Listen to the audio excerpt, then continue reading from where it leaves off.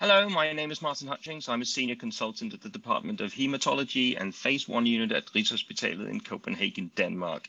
At the EHA 2021 meeting, I've had the privilege and pleasure on behalf of my co-authors to present the 5-year update from the ECHELON-1 study. ECHELON-1 was a large randomized study including more than 1,300 patients with newly diagnosed advanced stage Hodgkin lymphoma defined as stages 3 and 4 disease. Patients were randomized either to the standard ABVD, 6 cycles, or to an experimental arm where bleomycin was replaced by brentuximab vedotin, which we called A plus AVD. So the patients all were treated, like I said, with 6 cycles, followed by response assessment after 2 cycles, and again after the completion of 6 cycles, both with PET-CT. The primary endpoint was modified progression-free survival, which was assessed in the primary analysis after approximately 2 years of follow-up at median, showing a benefit in favor of the experimental arm by approximately 5% statistically significant. So since then, the patients have been followed by the investigators for progression-free survival and of course also for long-term safety. And the update given at the EHA is indeed an update of the progression-free survival and of interesting late safety data.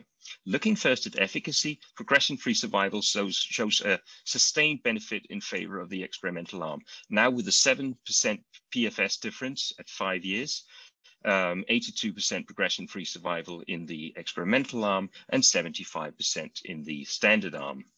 Looking at toxicity, it's been very interesting to follow peripheral neuropathy. This side effect is attributed to brentuximab vedotin, and that is the reason why approximately 2/3 of patients in the experimental arm experienced peripheral neuropathy as opposed to 45% in the standard arm.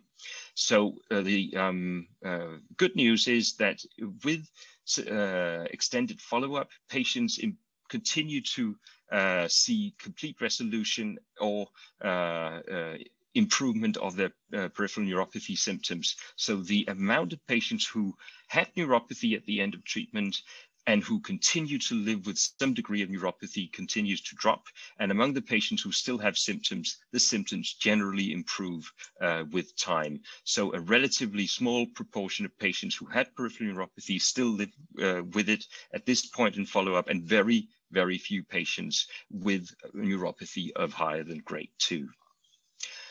New data were presented in this abstract regarding fertility and secondary malignancies. Looking first at secondary malignancies, 19 of those have so far been observed among patients treated in the experimental arm, and 29 secondary malignancies among patients treated in the standard arm. So it's quite safe to say, even in the absence of any stringent statistical analysis, that no more second malignancies have been observed with the experimental arm. Now, it's long been known that ABVD does not affect fertility among neither female nor male patients treated for Hodgkin lymphoma.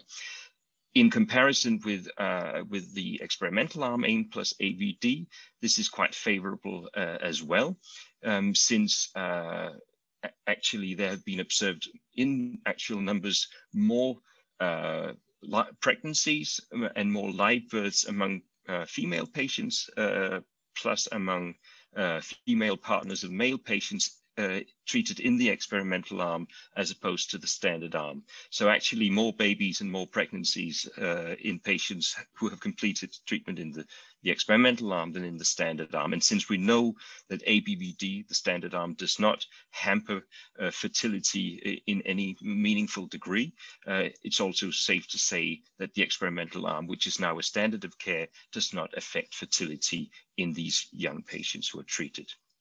So all in all, a sustained meaningful efficacy benefit, 7% difference in progression-free survival at 5 years, and really quite a favorable long-term safety profile in this updated analysis.